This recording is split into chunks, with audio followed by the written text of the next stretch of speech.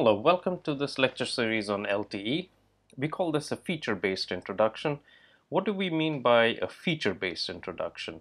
If you look at any system, a system is formed of a set of core features. So you have a set of core features. And what are these features? They can be the architecture, there'll be the mobility schemes, the basic mobility, security, and a bunch of other features. On top of these features are built what we know as the secondary features. So then you have a bunch of secondary features. What can these secondary features be? For example, Internet of Things. So you have Internet of Things based on emergency calls. You have congestion management. You have, for example, femtocells. If you don't understand the basic features, you can't build on these additional features. And so we will cover what are the basic features of LTE in this set of lectures.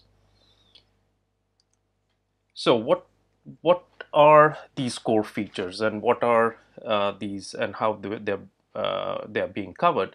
We've broken this up into a series of short videos. We know that this is the year, the age of internet time span, so anything more than 15-20 minutes and you will be off doing something else.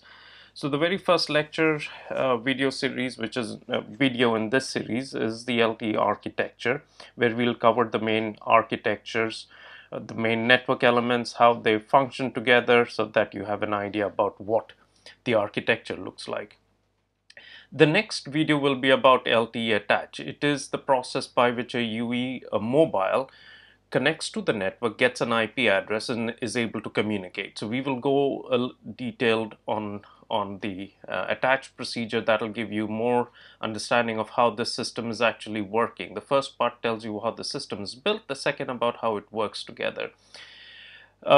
We will cover a little bit basics about the radio that you need to know in the third lectures, and this is not going to be a detailed radio overview, but sufficient for you to be dangerous and for you to understand the system aspects. This lecture series is on systems aspects and not on not based very much on the radio.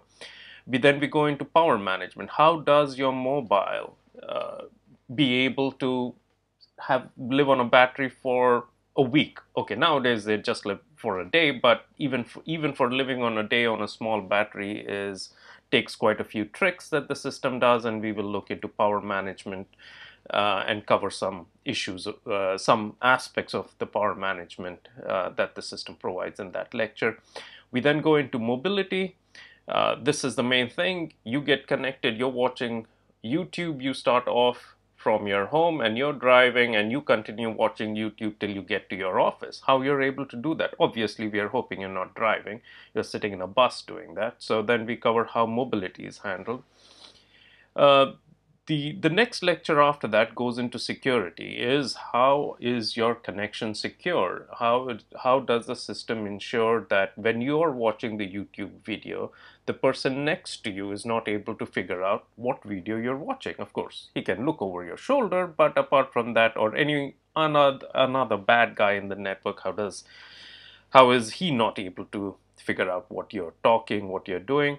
And then quality of service is the last lecture, and this is about how does the system give you the right quality for your data that you're getting. And this is mostly applicable for voice over LTE, and typically today's quality, it's just an internet best effort quality, but the system has hooks and systems aspects about how does it provide you quality. So this is the overview overall of all the lectures that we'll be covering in this series. Each one of these is going to be 10 to 15 minutes, 15 to 20 minutes, and then you're probably going to play it at 1.25 speed anyway. So what is the goal of this core LTE core series? It is supposed to give you an overall understanding of the system.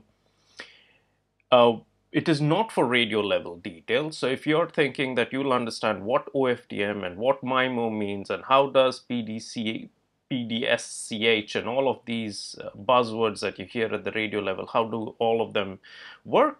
this is not the lecture series for you, so you may as well go back to what you were doing and do something else. Also, if you're looking for detailed protocol understanding, I mean, the goal here is to give you an overall systems understanding. The protocol details we think you will learn from the various sources that are there in that we provide and that we provide reference to. All right, so if you're still interested in overall systems understanding, let's go ahead. Who's your tutor over here? My name is Irfan Ali. I have been working for 22 years in the telecom industry. The last 12 of them have been in standards for 3GPP, for LTE standards. And if you need to know more about me, you can go to my LinkedIn site, which is given here. And also, if you need more information about these video lecture series, you can send an email to the email address provided over here. One thing is that all the opinions are mine, all the errors are mine. They don't reflect anything of any of the customers that I do consulting for.